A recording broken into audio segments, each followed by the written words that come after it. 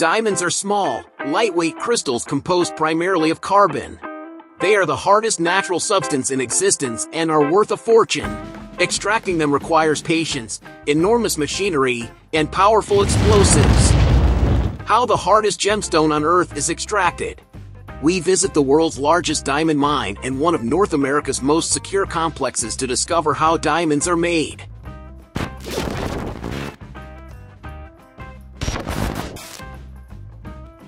Diamonds formed over 1 billion years ago deep within the Earth. Tremendous pressure and intense heat fused carbon atoms together, creating incredibly hard crystals. They are 4 times harder than any other mineral on the planet, resistant to corrosion, and the finest ones are completely transparent. They are heat conductors, and some even conduct electricity. Diamonds come in a wide range of colors, but the most common for jewelry is white. Located 130 miles south of the Arctic Circle is one of the world's largest diamond mines.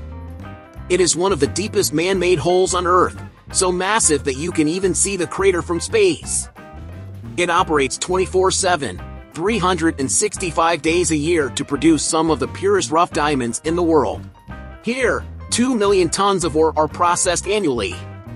These are the world's oldest extracted diamonds, formed 3 billion years ago deep within the Earth's mantle. These diamonds surfaced as a result of volcanic eruptions and are found in volcanic magma pipes that have cooled into a type of rock called kimberlite. To unearth these precious gems, tens of millions of tons of rock must be removed. To reach the kimberlite, holes are first drilled into the granite using colossal mobile drills. These holes are then filled with explosives and detonated to dislodge the ore. Thousands of tons of rock are blasted daily in search of diamonds that formed 150 kilometers below the surface. Once excavated, the volcanic ore is loaded onto massive 240-ton trucks that ascend the spiral edge of the crater to reach the processing plant. While they may appear to carry nothing but rocks, each load could contain 700 carats of rough diamonds. These rocks are valuable, but once processed, their value increases 5-fold. The ore is transported 300 kilometers south to one of North America's most secure complexes. The next challenge is to remove the remaining traces of rock. To do this, a robot immerses the batch of diamonds in a chemical bath. When it's finished, the rocks disappear, leaving only raw diamonds. Belgium has been the center of the diamond trade since the 15th century. Over 20,000 kilograms of diamonds, 80% of the world's production, pass through this city each year. That's around 32 billion euros worth of stones. The process of turning these rough diamonds into sparkling jewelry begins with the workshop manager. They decide how to cut each stone to maximize its value.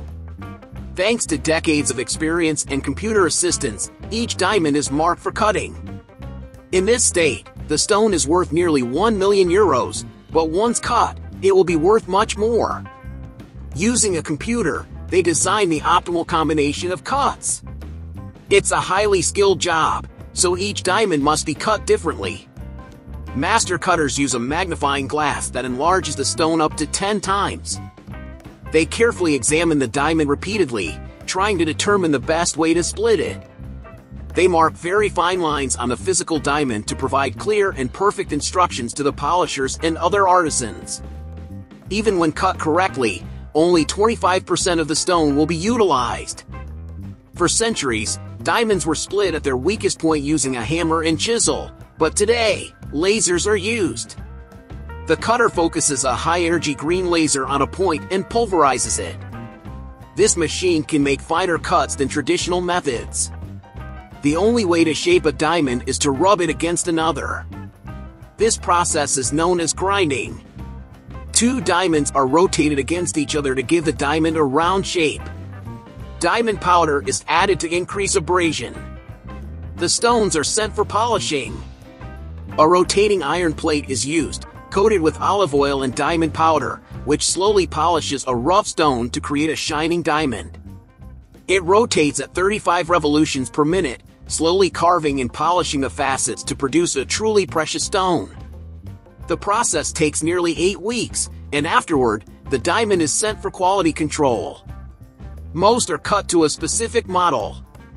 This is a cut designed to achieve the ultimate brilliance and is based on mathematical calculations. They are sent to an appraiser who weighs the diamonds to determine their carats. Next, the color is determined. The stone is examined for defects, such as carbon spots, notches, and cracks. Lastly, the cut.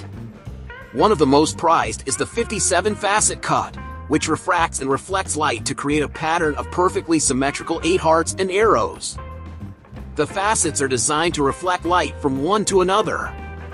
Each one must have the precise size and shape and must be cut at the correct angle in relation to the other facets to create maximum brilliance. Once the artisans have completed their work, the final step is certifying the stone. A laser identification is engraved on each stone with a depth of 50 millionths of a millimeter, invisible to the human eye. Finally, it is sealed with its documentation, and the diamonds are ready to be sent to jewelers. If you want to know how gold is made on Earth, you can find the link in the description and in the first comment. Please like the video if you enjoyed it and share it with someone who might be interested. Also, subscribe to this channel and activate notifications to continue learning.